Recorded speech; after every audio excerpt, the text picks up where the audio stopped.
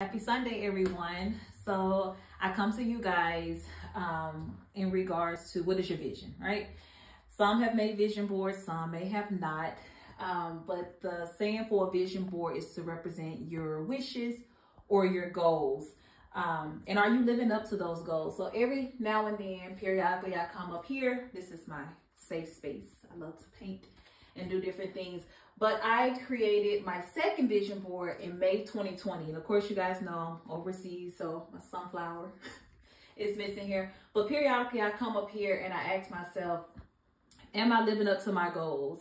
Am I in the midst of my goals? And I'm saying this to challenge you guys to do the same. So I come up, as you guys know, the salon. Everything is rocking and rolling with that. I always wanted a Tahoe back in the day. I don't got a Tahoe, but I got a Volvo. Developing great family, have a great partnership. See marriage in the future. I'm definitely a businesswoman. I hustle hard. As I say, I'm a goal digger. Make things happen.